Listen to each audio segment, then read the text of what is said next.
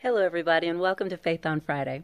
What do you think of when I say the word bullying? Do you think of the kid being pushed down the stairs, somebody being talked about, or having things thrown at them in a classroom? Do you ever think about bullying on the job? There's that goes on as well. What about being bullied in your own home? You think of being bullied, and what were you taught about bullying? The best way to stop a bully is to what? Exactly, stand up to them. Here's a novel idea. Have you ever thought that you were your own bully? Think about it. You say ugly things to yourself. You push yourself around. You tell yourself that you're not welcome in certain places. Isn't that what a bully does? So if you have to stand up to a bully to stop a bully, are you standing up to yourself?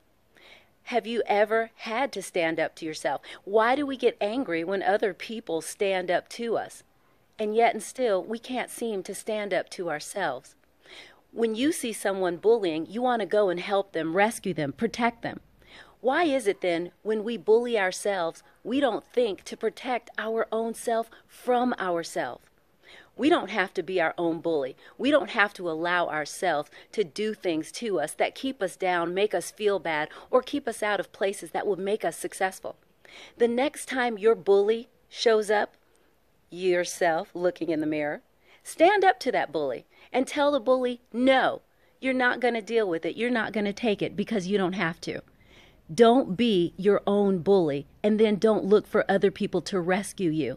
You need to stand up to yourself. Oh, sure, we were all taught to stand up for ourselves, but we were never told that we were our own bully. Stand up to your bully today. You don't have to take it. You've got things to do, and your bully can't stop you.